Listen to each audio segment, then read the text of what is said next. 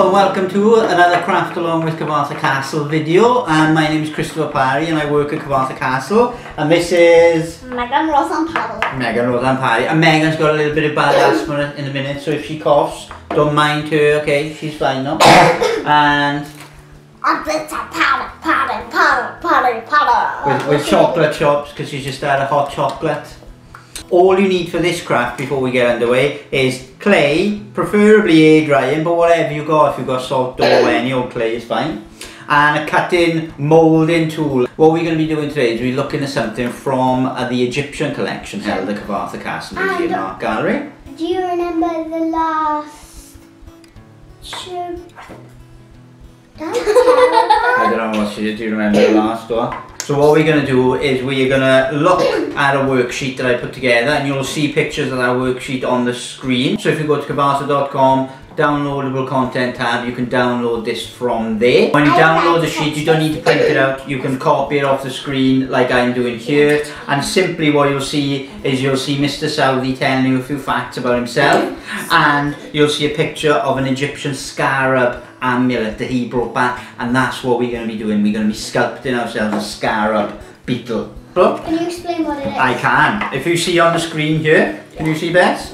That is an amulet. Now the Egyptians... It's like an ancient bug or something. Yeah, this is like 3,000 years. It's based on the dung beetle, a beetle that collects poo in the desert and stuff like that. Serious? Because the beetle would collect this big pile of dung, and he would roll it, and Egyptians would look at it and think, how is a little bug pushing such a big pile of poo? And they looked up at the sky as well, because they were constantly questioning the world around them, see? And they looked up at the sky, and they couldn't understand how the sun was moving through the sky.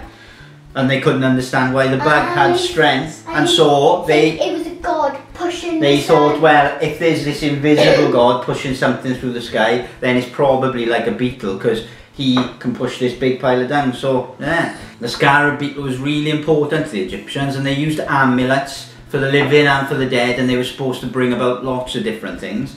The scarab brings about rebirth, apparently. So in mummies, you know a mummy, yeah? Yeah.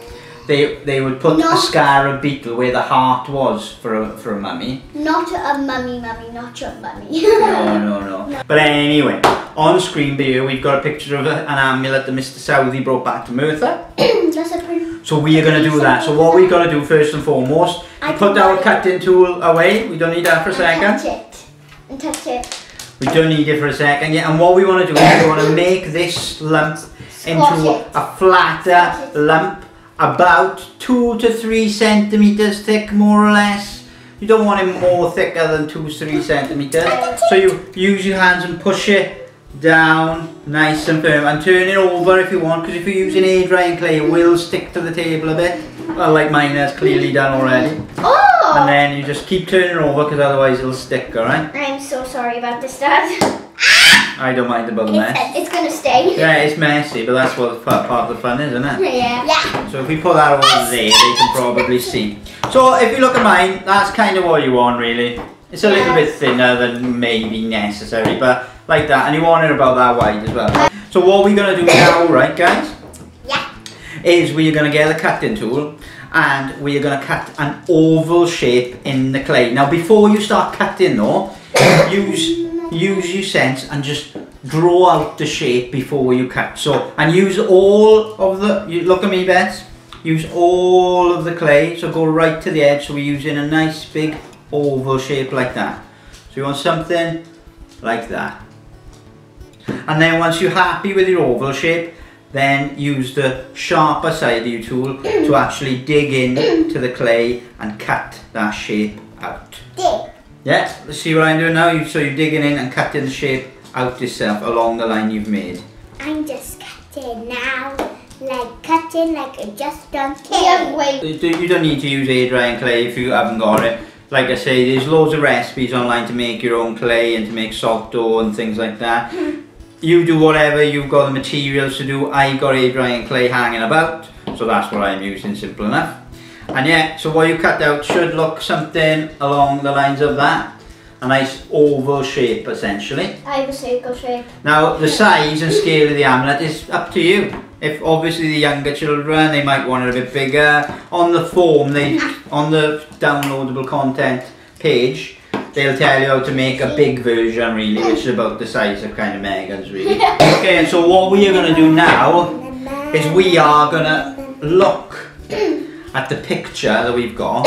Probably that side will be easier for you to do. We're going to look at this picture that we've got of the scarab, and we're going to copy the lines, same as we did before though, with the finer end. Look at me. And then you lightly draw your lines before you go a bit deeper, okay? Exactly right, Betsy. So as you can see, we're just simply making the lines like Betsy is there. Keep going, you got it. So just look at this picture, the top we're going by, okay? The most difficult bit is the head. Because the head has got lots of different lines on it. Dots. Can I just draw random lines? If you want, yeah, I don't mind. Do you want me to like dig a little deeper? I'm just doing these just to make it if you are confident that you've got the shape right, dig a little deeper, yeah. Because I'm going to be digging deeper. I did the little thing in my bobbies. That's perfect, yeah. Go now. I dig a little deeper. So you want to make your lines a little bit larger, okay? I'll put my cutting tool in and just put it side to side like that to make the curves a bit larger. I'm doing that just too. Like that, essentially. Simple enough and simple as can be, obviously. My amulet is nearly complete. My amulet's nearly complete as well, is it? See that, Dad? I'm just gonna do squiggly lines. Lovely, lovely, lovely. And now if you look at the edges, there's lines along the edges here and here. So we try to do those as well. Are we happy with our tops? Yeah. Yes. Yeah? So once we're happy with our tops, that's basically what we've done. Do you want to show them what you've done, Meg? I did that. Hold it a bit closer. So yeah, and so then what we do then is lightly turn it over because you don't want to ruin the work that you've already done. Okay? So don't be pushing down really hard at this point because there's an underneath to Sally's amulet as well that he brought back, and I want you to try and get some of those simple designs on the back. So if you look at the bottom picture on the amulet, then you try to copy those lines as much as you can. Okay, mine's turning out not that bad at the bottom. I think it's turning out pretty good.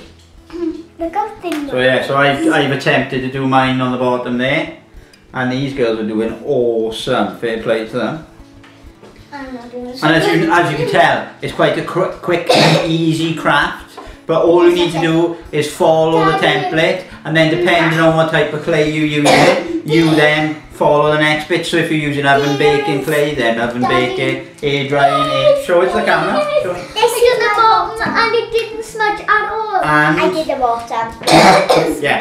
So then you just simply put them somewhere in the sunlight and let them dry out for a bit. There is no sunlight here. And there is. But yeah, Meg, you want to put them over on the windowsill for us? Wow. So yeah, so remember you can download that sheet from Cyfarthfa.com, the downloadable content tab. And the sheet will take you through everything you need. If you want to craft along with us while you download it, then feel free. And yeah, and that is us making our Saudi inspired Egyptian scarab, okay? So, we hope you've enjoyed watching us do this nice quick craft, and leaves us to say, hoi Val. Thank you very much indeed. Say hoi Val. Bye bye. Bye bye. Thank you very much.